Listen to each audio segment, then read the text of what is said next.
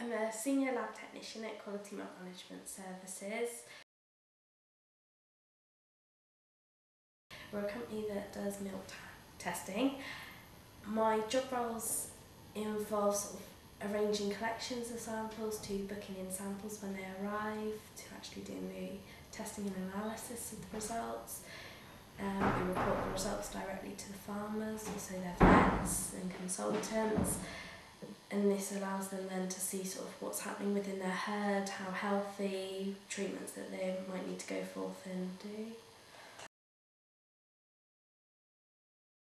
I grew up on a farm, so I've always been within the dairy industry, so I've always known about it.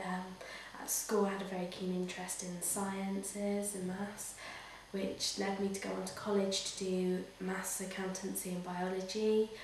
I knew that I didn't want to go on to uni as I was sort of fed up of sitting at a desk, and my mum happened to come across the ad of this job within the newspaper, and she thought it would be something that I'd be interested in, so I applied for the job and ended up having an interview and getting the job, which is really fitted in well, as biology and maths is something I enjoy, which is some of the key factors within the business.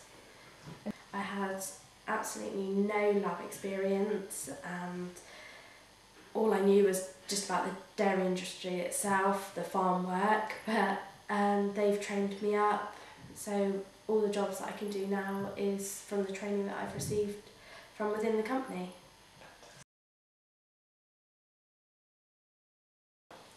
I love the interaction with the farmers, sort of getting to speak to them, sort of keep sort of in on the dairy industry, so you know what's going on the farms with your actual individual clients, to also actually doing the testing and the practical side of the work.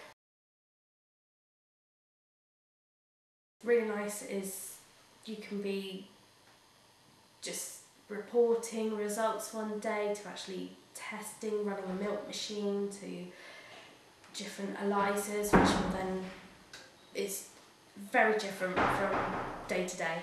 So it's not boring? No. Not boring at all, lovely.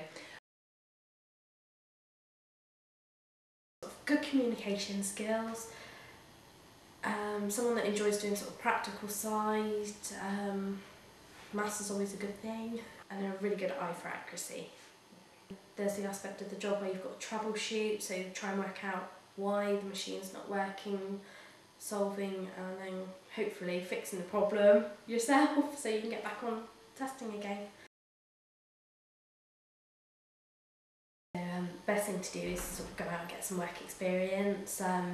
Doesn't necessarily need to be a lab, could go out onto a farm, sort of help out on general milking, when they're actually doing their own individual milk recording samples, give them a hand, go into a veterinary practice and just sort of learn what sort of happens on the day-to-day roles within farming and dairy.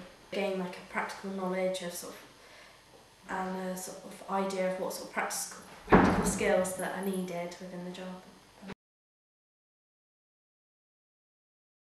Well, hopefully where I've progressed so quickly from a junior to a senior in the last 5 years, hopefully as I have a very sort of keen interest in like the farming side of things and interacting with the farmers, I like to sort of be managing the milk recording department, so then I still keep that interaction with the farmers and oversee their samples being tested and making sure that results go out to them quickly.